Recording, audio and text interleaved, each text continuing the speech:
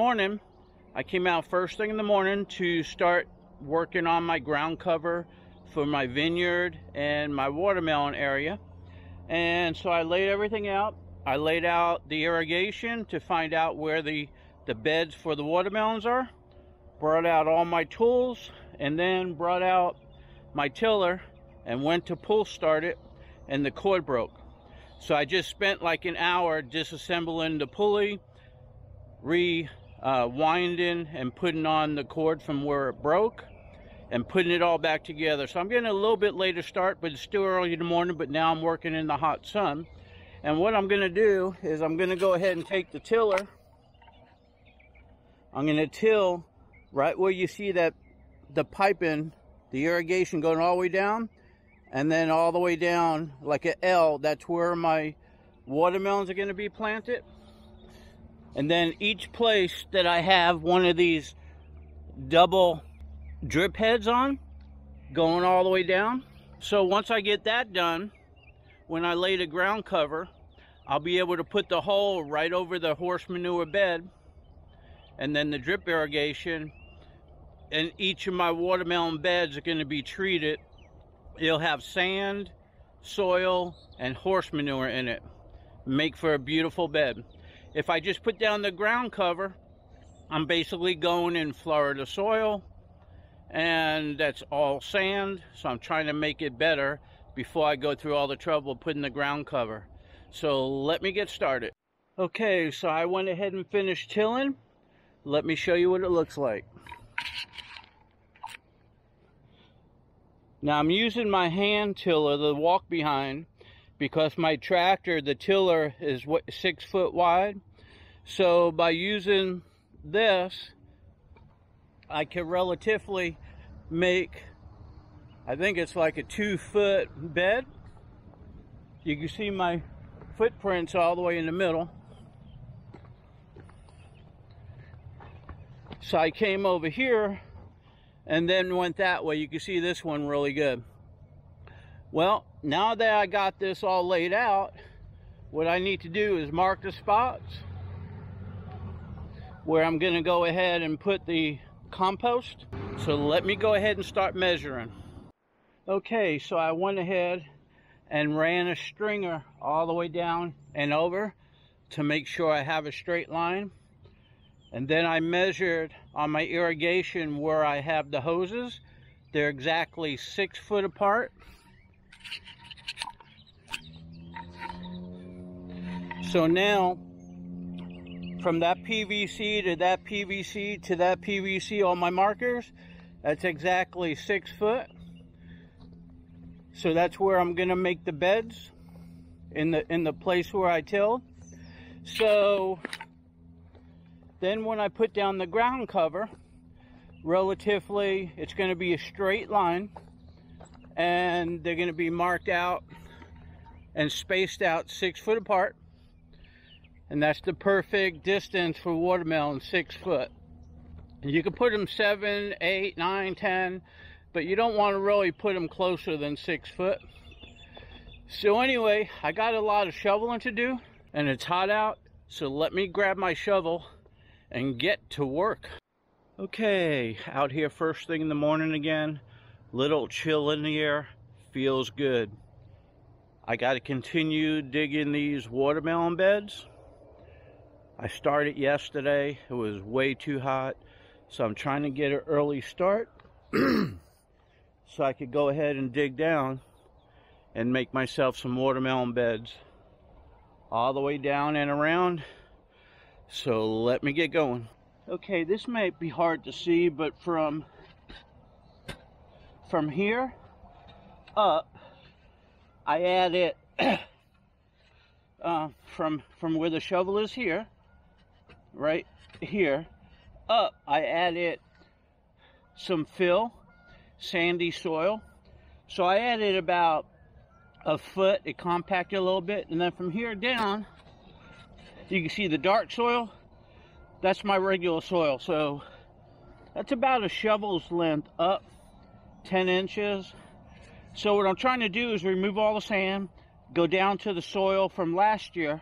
I'm going to add composted horse manure and mix it in to make a nice, loomy, sandy, composted bed for each of my watermelon plants. Okay, so I did the first half of the watermelon beds. I went down through the new soil that I put down because it was fluffier and softer. Now on each of the beds I have to break through and go through last year's dirt, which is a little harder. So for that, I'm going to start with the shovel. Let's see what happens. But this is what the beds look like. Now this bed, I wanted to do my tractor, but I have a 6-foot bucket. So I came in here and I took out a bucket full, and the hole was just too big. It wasn't squared up. So I'm going to rake this mound back in. I already raked half of it. I just wanted to show you. I'm going to rake the other half in, and then I'm going to square it off. But right over here, remember, each PVC pipe is a marker, and that's 6 foot. So let's check out all the beds. You can see they're in front of the markers. And I went down to the harder soil. But I'm going to dig out about another foot. And that's all going to be nice, soft, fluffy, drainageable, composted horse manure mixed in with the sand I'm digging out. It'll be nice and loomy. And I think they're all going to like it. And I dug this whole row. Down here, I'll just walk it like this.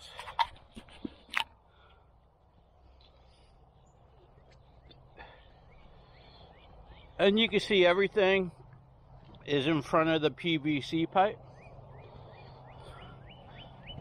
And that's all going to be watermelons. And these are right in front of my muscadine vines over here. So I'm utilizing the space in between.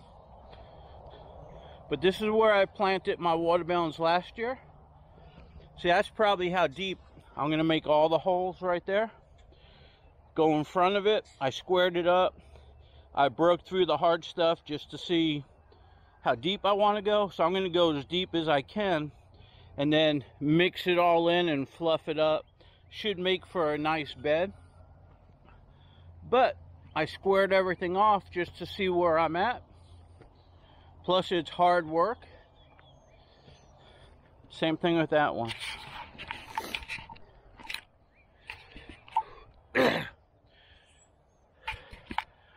Okay, so yesterday I went ahead and pulled out my tiller, my hand tiller. The tractor tiller is too wide. So when I pulled it out and I went to start it, the cord broke. So I spent over an hour disassembling the whole casing, took off the gas tank and the carburetor and everything just to get it off, to get to it. Cut the rope, tied the rope back in there, wound it all up, put it together, and then came out and tilled. And by then the sun was out and it was pretty hot yesterday. So I got out here as soon as I could see first thing in the morning to start, and I'm sweating up a storm now. But you got the idea of what it looks like all the way down and around. So these are where my watermelons grew last year and previous years. This is where they're going to go this year. I'm just prepping the soil better because I'm putting down ground cover and I don't want to have to hassle with it later. So I'm putting in the work now to get it done. Now my friend Tony, he knows some watermelon growers, and through him, they're the ones who told me the proper way to grow watermelons. I used to plant them and water them with my garden, so they were getting a gallon a day, and then I was fertilizing when I fertilized my garden. But the growers water, oh, what was it? 5 gallons a day, 5 gallons a day. And that waters them enough, and you're not going to overwater watermelons. So it keeps them filled with water. So when you have a heavy rain, it doesn't suck up the water and crack the melons, and it works. Then he told me the proper way to fertilize, which is daily plus use granules, so they're getting plenty of fertilizer. That stops the end rot and things like that. So you'll see how my watermelons turn out this year. If you look back, you can see how they turned out last year. And another thing is, when you water them properly and you fertilize them properly, like I'm doing, because I'm listening to the growers that grow thousands of acres and sell to the stores like Walmart, Sam's Club, and so forth, they can't be wasting time trying different things. They know what to do. So I'm doing what they're doing.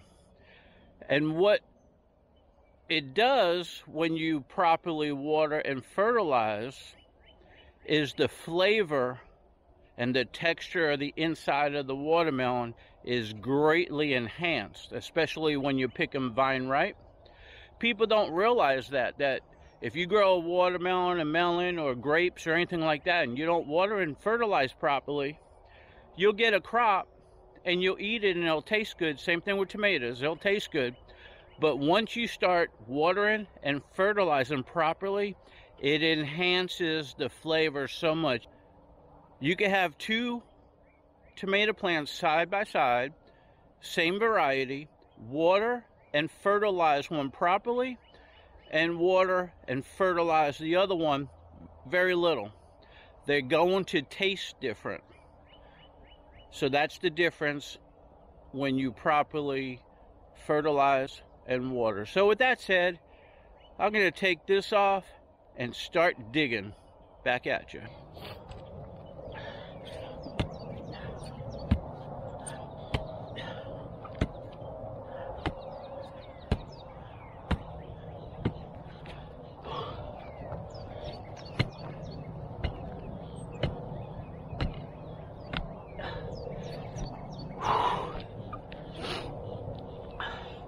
Okay, so utilizing this over here and picking chops up the harder stuff and brings it up, then it's easier to shovel.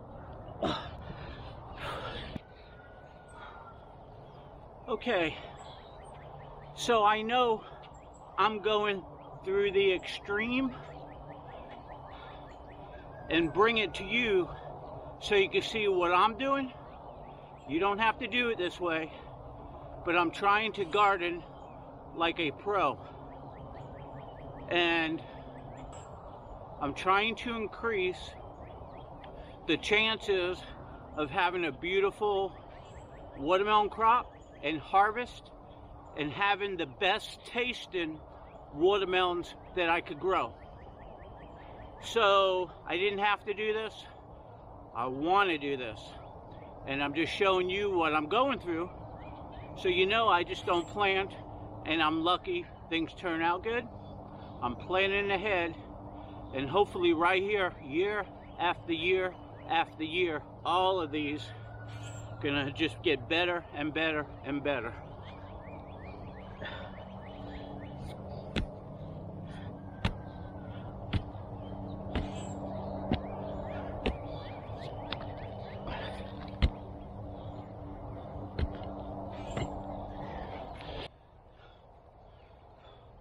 Now the watermelons down that way come out perfect. The watermelons coming down this way, all the way down, they came out good, but you could clearly see that those were larger and more of them and came out better because the ground is harder over here. Even though I tilled it with the tractor only does like 6 inches. So I'm going down deeper, especially on this side, to go ahead and make it fluffier.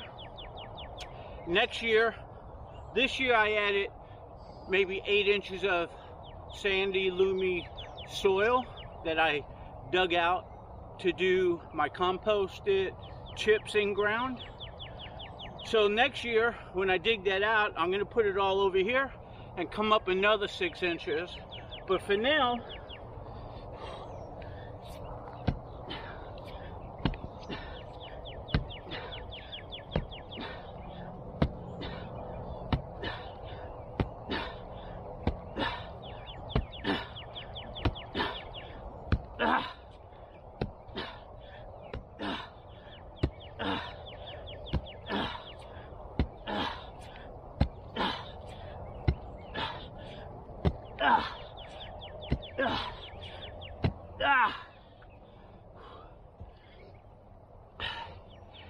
can see these chunks right here. Good soil, but it's just harder for those roots to get in. But now that I'm doing this, those roots will be able to have fun.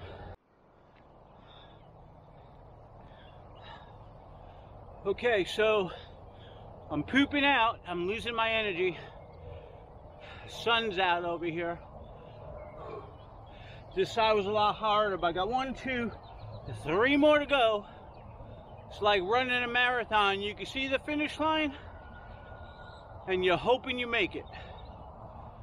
So I'm gonna finish chopping this and take a break, because it is really back-breaking work. I'm not a construction worker, so when I do this type of work, I'm just soaking wet and I feel it. So, but check this out. Okay, so while I'm over here doing that, I just looked, and my ever-barren mulberry is filled. Look at that. Let me get out of the light over here. Look at them glow in the sun. Can you see all those?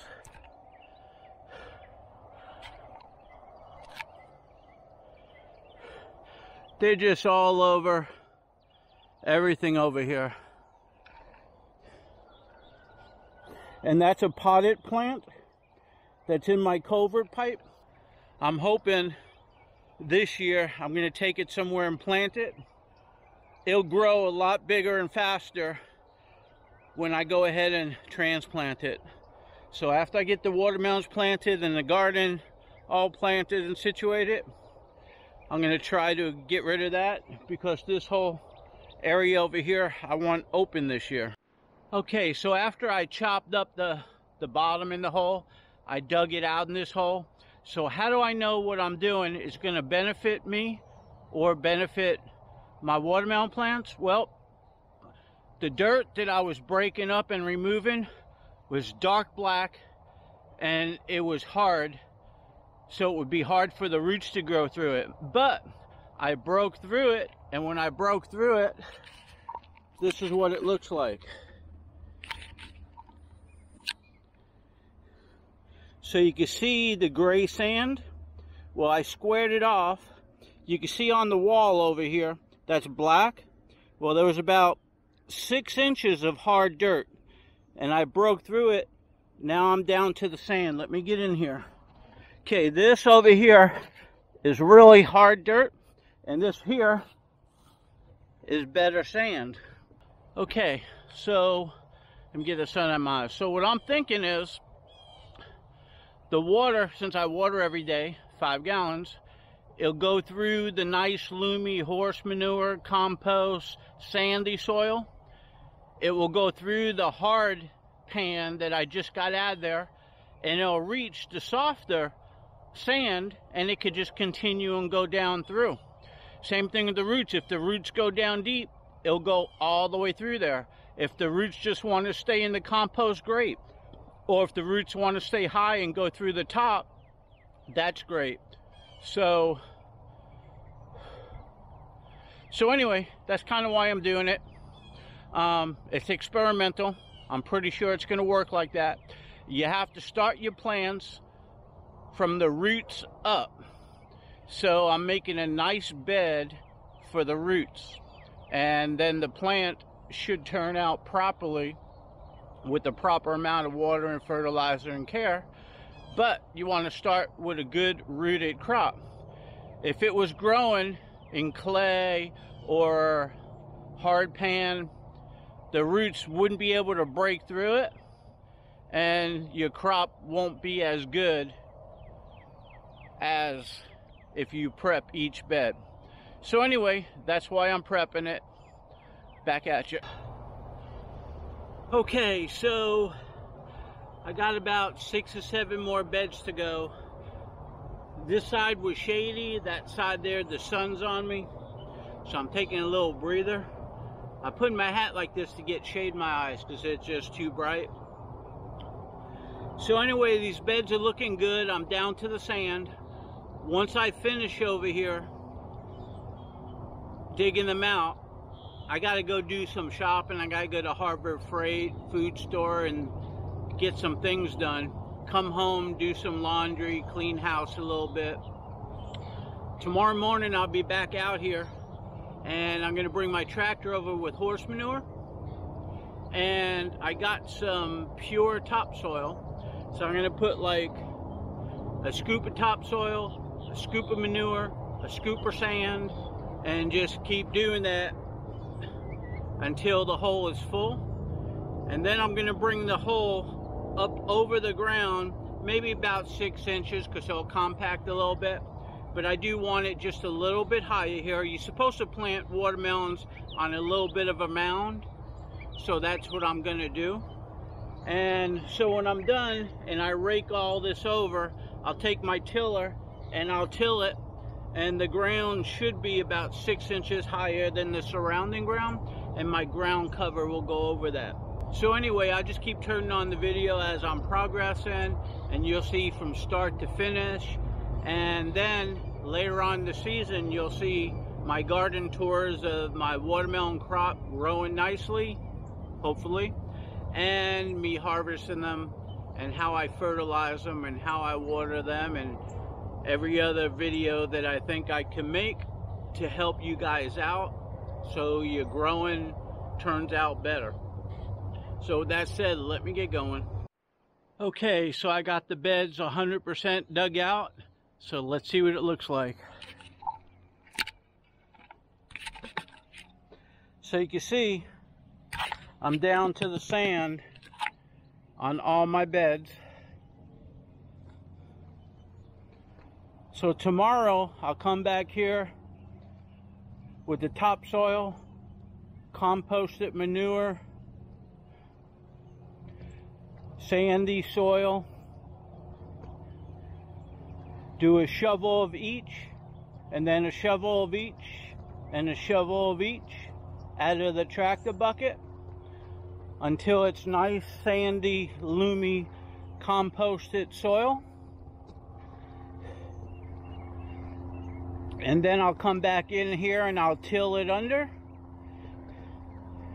And all my beds are marked off at 6 feet. Now I can't finish this last one until I get the tractor. I gotta level that out, compact it, and then dig it out so I can make it square like that. But you get the point. Here they are. And I'm glad that sun is out hot right now.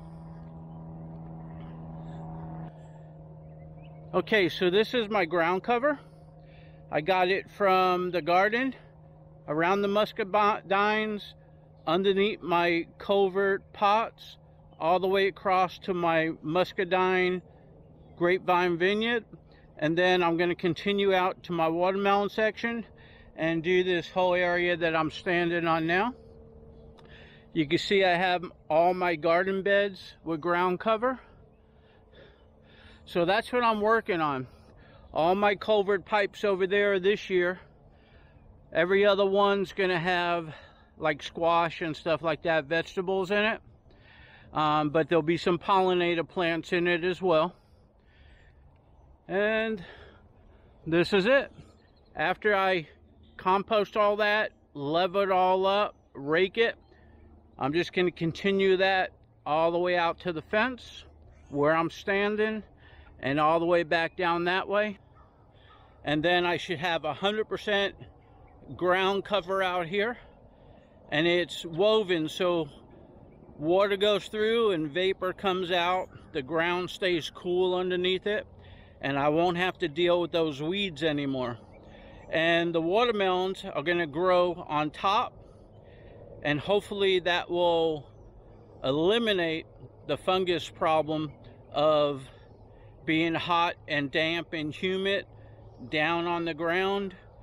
When the sun comes out, it should evaporate all the water that's on top of the ground cover. Well, we're going to see how this works out. By the way, the professional watermelon growers that do thousands of acres, they take ground cover, put it on the back of the tractor on a big roll, and they take it all across the property.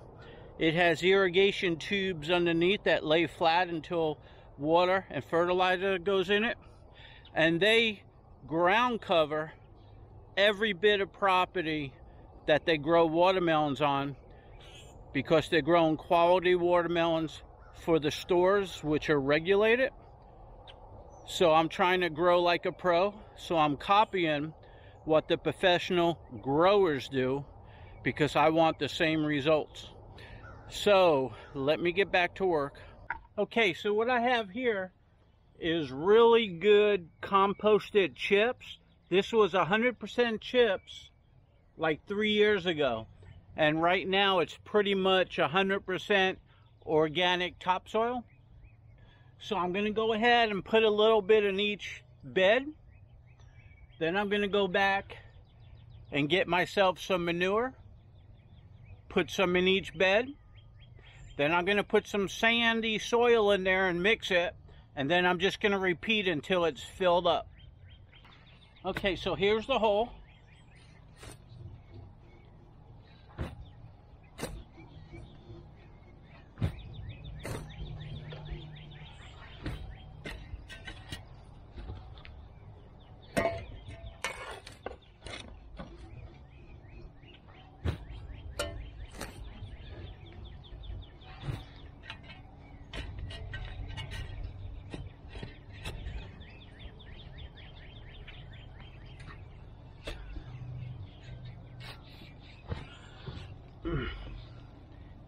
Okay, so I put some organic composted chips that turned into topsoil in the bottom. I'm going to do each hole.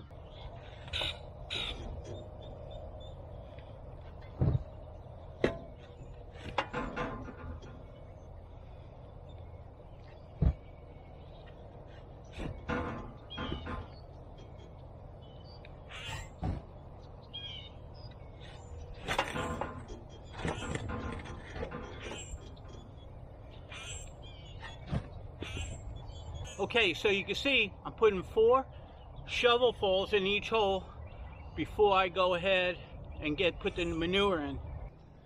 Okay, so now that I have the composted chips in there, that's basically organic soil. I got horse manure I'm going to put in there, and then I'm going to put sand back in.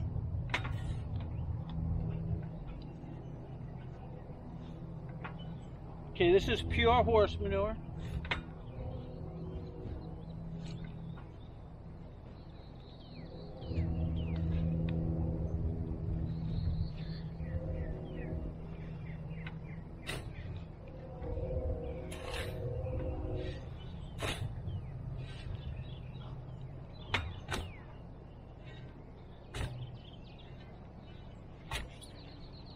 This is the sandy soil that I took out.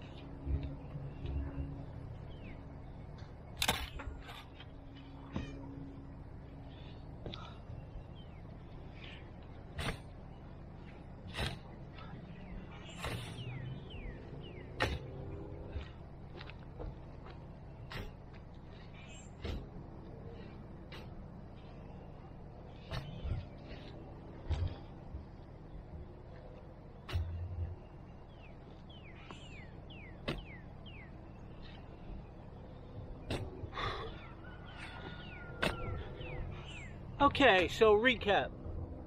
Dug a square bed down through the hard pan to the sandy soil. Put composted chips that were basically 3 years old, roughly, that turned into good organic topsoil that's on the bottom of the hole. Then I put horse manure, sand, turned it under, horse manure, sand, turned it under. So it's nice, sandy, loomy, composted soil. And I'm going to do this for every bed. So let me get to work. Okay, so I got this composted and filled in with everything you see me talk about. I still have that side to go, but for now, since all these are filled in, I'm going to go ahead and till it under, and then I'll start on this section.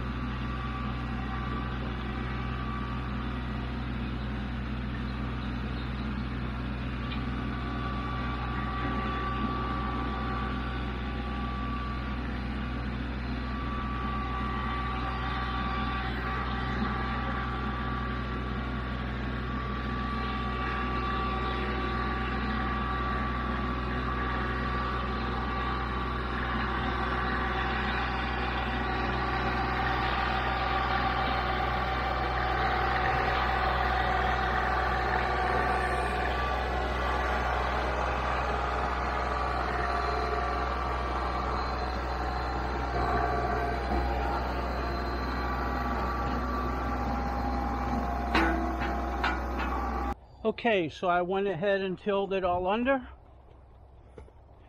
You can see what it looks like when it's tilled.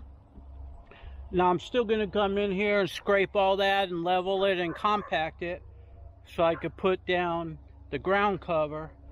But for now, I'm going to go ahead and tackle that.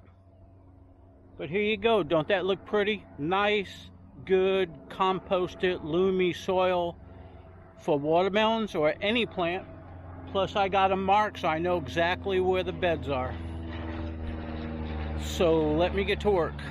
Okay, so I finished putting all the compost and sand and chips and everything in all these beds, just like I did them. So now I'm going to till it under, and I am done for the day.